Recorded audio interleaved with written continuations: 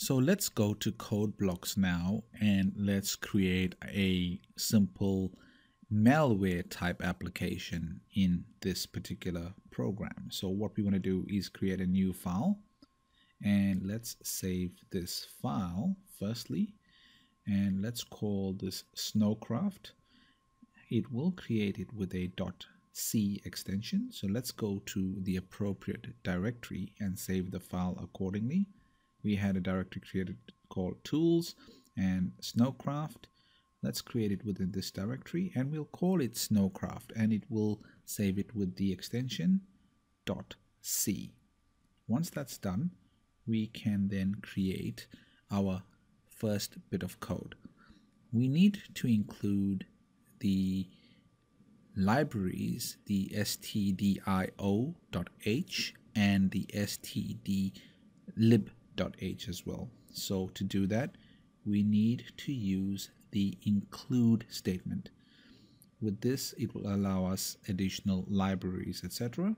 So let's do that by typing in include, and then the first one is stdio. So I use the hash include stdio.sh in the less than and greater than brackets, and let's also include stdlib.h as well. And now that we have those two files, we now just need to write a very simple piece of code, int main, and within main we want to have the following, which will be in these brackets.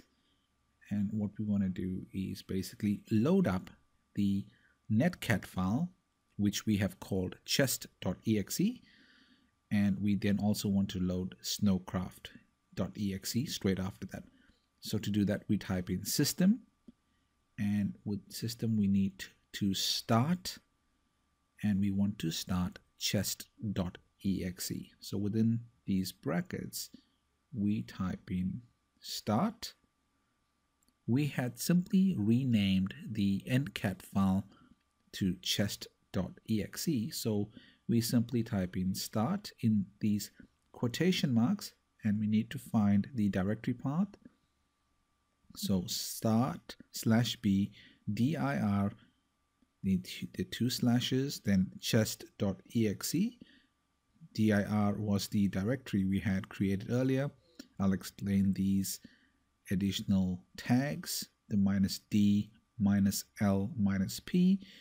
We want to run it in daemon mode, listen mode, and basically to listen to on a specific port. So this is the directory we created earlier. We called ncat chest.exe. So basically we're asking this particular program to load up the chest.exe file, daemon and listen, and we'll put port 4444 to have this particular port that the ncat utility will be listening on, -e, and we want to run it with the cmd.exe file. Very simple. Start /b, the directory path / chest.exe, -d, -l, -p, and now we also want to put in system, which then loads up the snowcraft.exe file.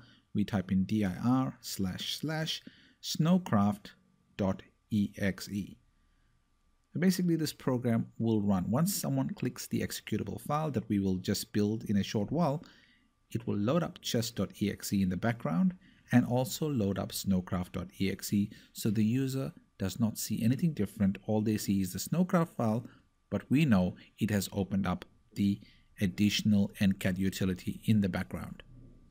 So in this manner, a hacker would create a little program that basically loads up a game, and before loading the game, loads a netcat utility that then allows the port to be listened on, and the hacker could retrieve data accordingly, knowing what ports are open, what data is being transmitted, etc.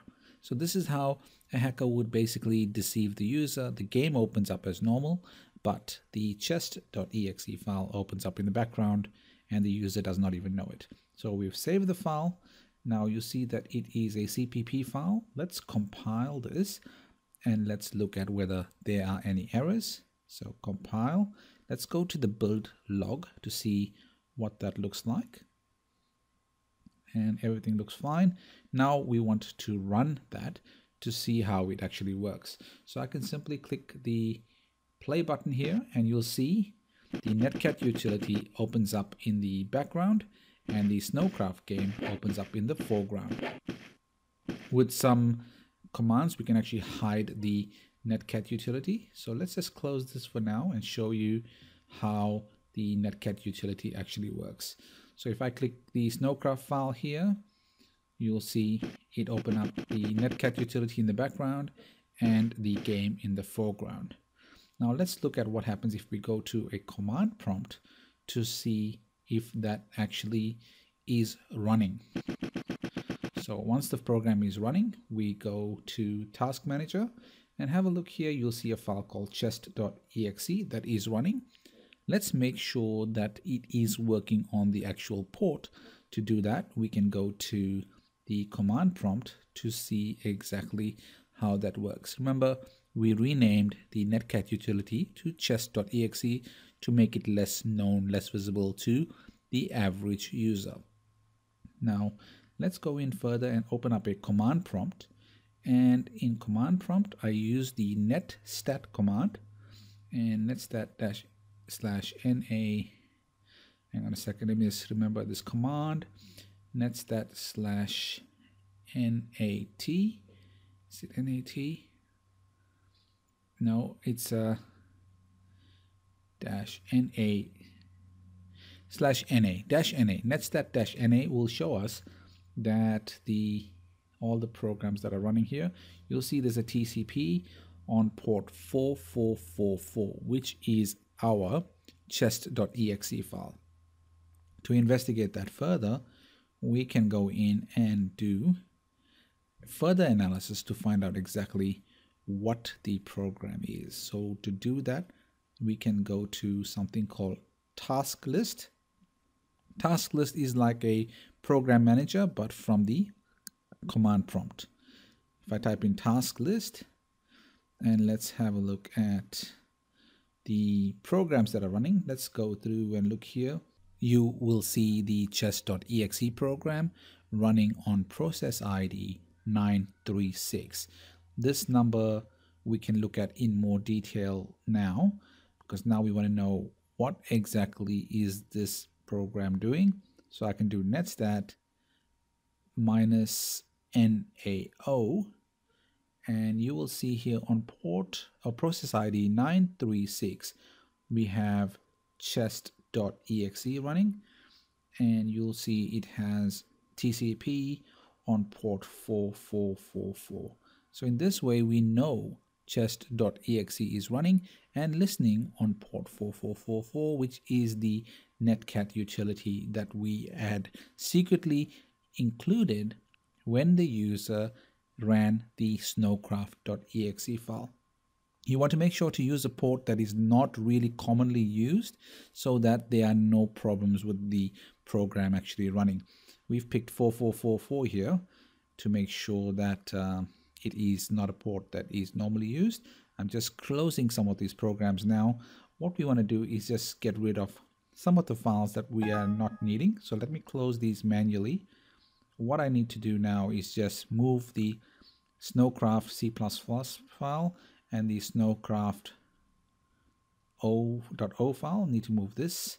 Let's move them to another directory away from this particular directory, because I want to zip the file, and that's the file we'll be using to infect a vulnerable machine.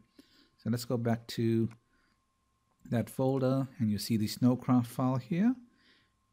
The next step would be to rename this file to something like Snow Game. Doesn't really matter, just rename it to whatever you want. And now it still works. You can see that it's still loading up. Netcat utility in the background, this game in the foreground. Let's close all these applications again, so we don't need all that running. And what you then want to do is work out how to zip this file. We'll use 7-zip or WinZip, etc. You could use any utility to zip the files, and we will then include that on the vulnerable machine and show you exactly how a machine can be infected.